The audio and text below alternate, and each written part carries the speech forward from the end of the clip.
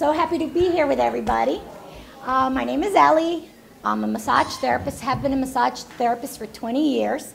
I'm a certified aromatherapist, also Reiki practitioner, pranic healer, so I do a lot of things. I'm also a master gardener, and it's really funny because when I was very young, I was always loving the scent of the roses and the herbs, and it must be coming a thread in my life that essential oils have always been with me. So as I'm journeying on this path, I decided to become an aromatherapist. And it's really wonderful. It dovetails with my work. I really would like to stress before we start safety on aromatherapy. So many people do not get how powerful and healing the essential oils are. They're considered the lifeblood of the plant. So if I give you a cup of peppermint tea, you can drink 3, 4, 5 cups, no problem. But if I give you 3, 4, 5 drops of peppermint tea, of essential oils, you can have gastric intestinal problems. They're really strong.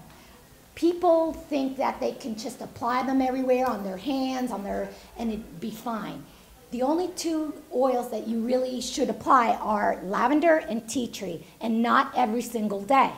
I take a break from my oils. I'll do a blend with jojoba. I use basil, oregano, and lemon myrtle, which are amazing for antifungal, antivirus. And I'll put that on the bottoms of my feet after I finish a shower in the morning. But I always take a break. So I'll do 2 weeks, take a break for 1 or 2, do 2 weeks, Some people don't realize they're, essential oils, it's natural, comes from the plant, I'm buying a good quality one, it's safe. But they're strong, they're medicines. They were the first medicines in the world.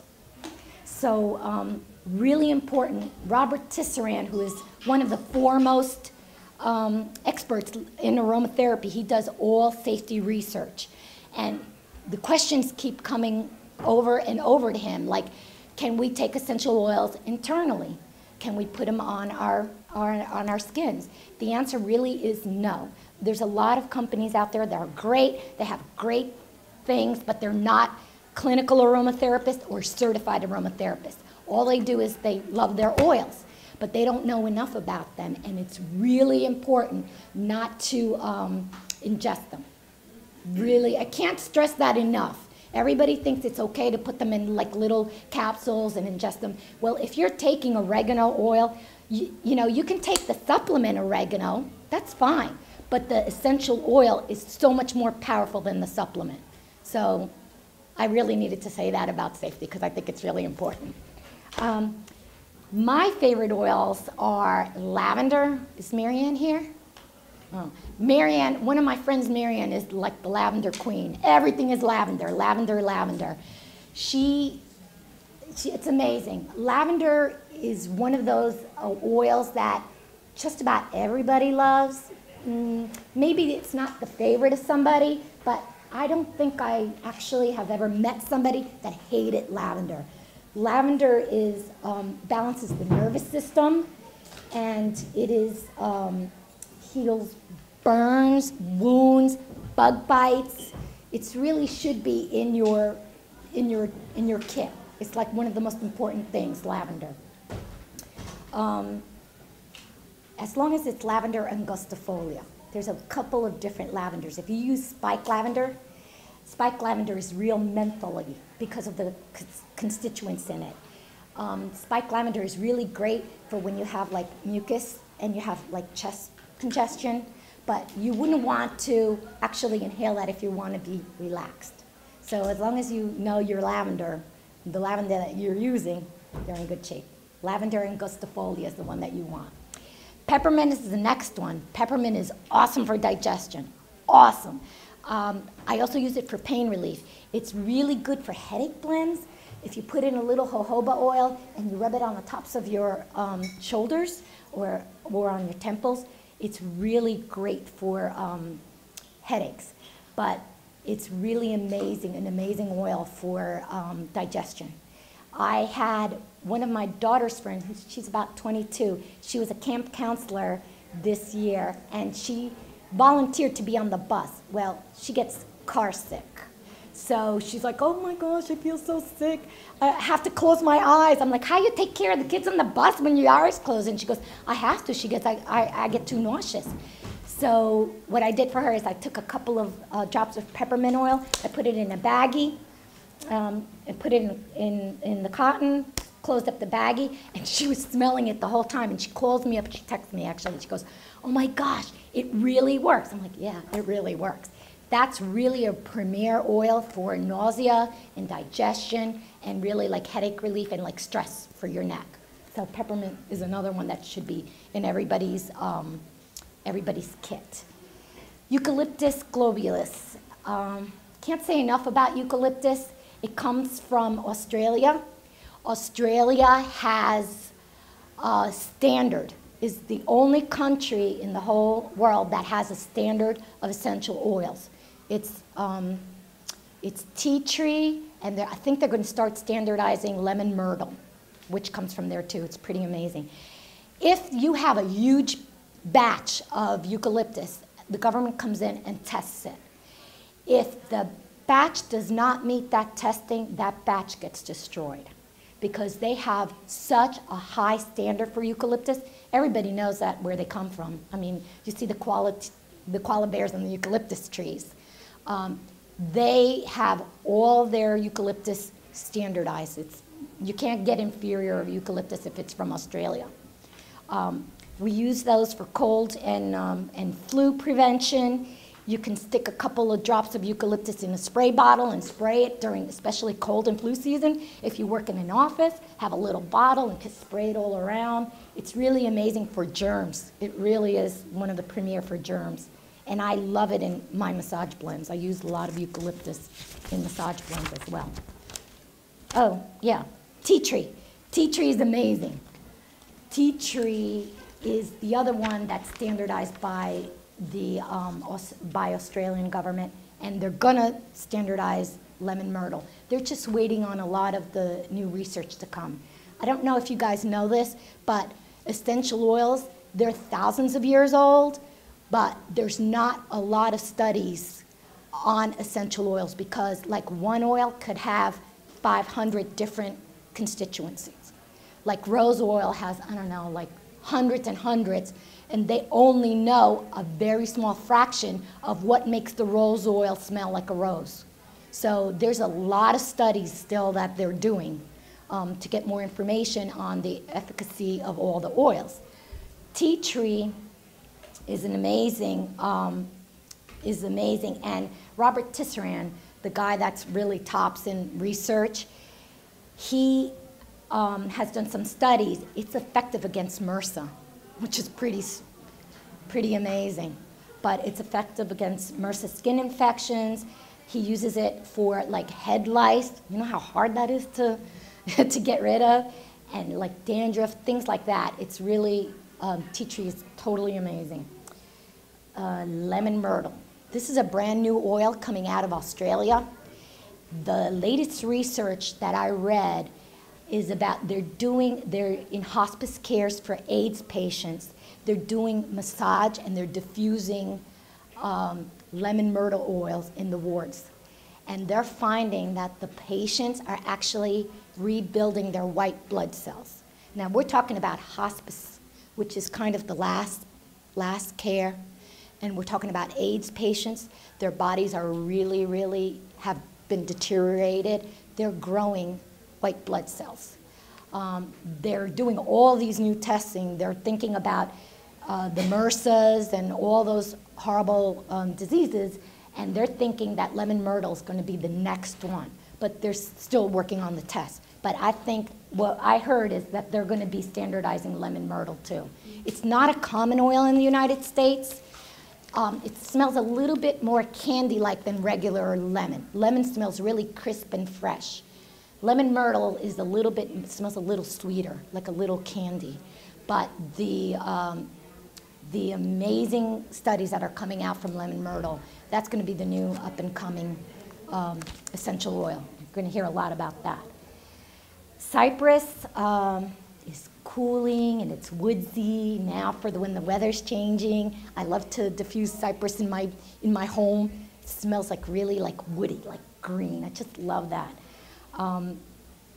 You could put it on a tissue if you have like spasmodic coughing, so it's coming from your chest is really tight. You could put it on a tissue or a cotton ball and inhale it, and it calms the lungs. It opens up all the bronchioles and it calms the lungs. So it's really good. They're using that for asthma attacks too. So if the person is just on the cusp of starting to get an asthma attack, they're using cypress oils to kind of calm that down. It opens all the bronchioles and it helps with that. I use cypress for sore throats, believe it or not. I've heard that people actually stick it in their throats. I can't even imagine that because it's very burny. Think of what like a cypress tree is. It's very burny. But I heard people do that. I don't suggest that you do it, but what I do suggest is put a couple of drops in a lotion or in like an oil, like a jojoba or sweet almond, and rub it around your throat, all around here. And for me, it always helps my sore throats. But that's a premier one for sore throat. Rosemary. We use rosemary for chicken, don't we? Everybody cooks chicken, and we stuff it with rosemary, and oh, I love it. But rosemary is amazing for aches and pains. I use it in a lot of my massage products. It has a warming quality to it, and so when you're massaging it on an ache or pain, or if your arm hurts, it kind of relaxes, brings circulation, it moves the blood, and that's what you want when you have an ache and pain. You want it not to be stagnant, you want it to move.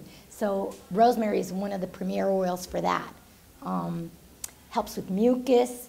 Make sure you always dilute it. And if you put it on your chest and your upper back, when you're starting to get a cold, just 1 or 2 drops with a little handful of oil or lotion, it would help you with any respiratory or colds or anything of the upper chest. So rosemary is really amazing. I love that. Orange is a citrus oil. Orange is cold pressed. So all the oils, except for the citruses, are steam distilled. But orange, lemon, bergamot, they're cold pressed. So they just like get a big, because it's in the peel. So when you open an orange and those little sparkly thing comes out, that's actually the essential oil. That's where the essential oil comes from. Some cells that are on the actual peel. Orange is amazing. Kids love orange. If you have kids that are, hyperactive or whatever, orange kind of makes them happy and kind of calms them down. Orange is very high energy and it dissipates really fast in the air. Orange is amazing for like anti-depression, or you're feeling blue, it's a very gray day, diffuse orange or smell it. Even a regular orange will help you. The one thing about citruses that you have to know is that they are skin sensitizing. So somebody went to a store and they said, I'm feeling a little blue. Okay, can you give me an essential oil for that? And the clerk said, oh, orange is lovely. Orange is lovely for that. Yep, it's lovely. She said, how do I use it? So he's like, oh, put a little here, make sure you inhale it. So she went and she did that. It was in the summertime. And so she took a little bit of oil and she went like this, right on her chest. And what happened was she went out into the sun. Well, she got burned. Citrus oils burn you. Lemon, bergamot, orange, any of those can burn you. You need to be very careful when you're handling the citrus oils. So diffuse it, put it on cotton balls, put it in a spray and spray it all around, but don't put it on yourself. It could cause a burn. If you do put it on yourself, you need to wait about 12 hours before you go into the sunshine. What else? Orange moves stagnant energy. And if you mix it with like cypress and you mix it with a little cinnamon, oh my gosh, it's lovely. It's like, especially now, kind of reminds you of like pumpkin pie. Somebody back there was with cream cheese. Yeah, you better bring some over there.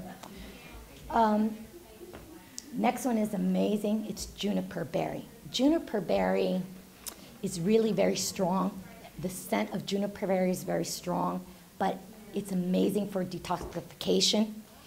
It is astringent, antiseptic. I use it energetically more than, you can use oils energetic-wise, and you can use them for like the physical properties. Oh, it'll help this ache and pain. Juniper berry for me is an energetic oil. I use that for clearing. Since I'm a massage therapist, I work client, and then I'll have another client, and I'll have another client. Well, those clients, if they're stressed, they're not feeling well, that energy is staying right where it's at. You know, I'll make them feel better, but guess who's getting it? Me, all around. My whole office is getting it. So in between clients, and out comes my blend that has the juniper berry, and that really breaks everything up really well. Also, my Renee, who's a feng shui practitioner, we use juniper in breaking up the energy when she's clearing a home. So for me, I use juniper in an energetic way more than like a physical way. Helps with negative forces. I love it. It's also, I don't know if anybody knows, but it's also the prime oil from St. Michael, the Archangel. That's his oil, juniper berry. So, and, huh? My granddaughter's name, Juniper. That's a very powerful person.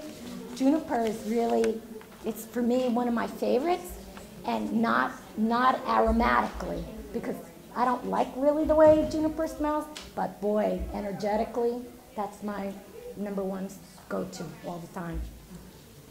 And last, I like to talk about sweet marjoram. Sweet marjoram is amazing for relaxation and muscle aches. I use sweet marjoram in all my blends for nighttime, and it's for insomnia. It helps with muscle aches. It's really just so amazing. I use it in all my stuff. It is really great for emotional balancing, and it's one of my husband's favorites because he gets to sleep at night when we use that at night. So I hope that I helped a little with some information, and if you have any questions, just go visit me and I can talk to you, okay? Where are you based out of? And just in terms of location, are you in the U.S.? Yes, I'm right here in Hackettstown. Yes.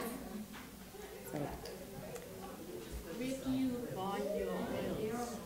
I have distributors. My distributors have all their oils that are GCMS tested. So you know the constituency of every single oil. I also have a distributor that, I know very well. She's a smaller distributor, and she doesn't have her stuff GCMS tested because it's really expensive. But she knows like where the oil comes from. Like her frankincense, she knows the guy in Somalia who owns the frankincense trees and prays every day in front of that frankincense trees. So for me, even though it doesn't have the testing that I look for when I get my oils, that in and of itself is really special to me. And to me, it's just as important and powerful as the testing. So. Do you also sell the oils? Yes. Yes, I do. It was very nice to talk to everybody, and have a good night. Thank you.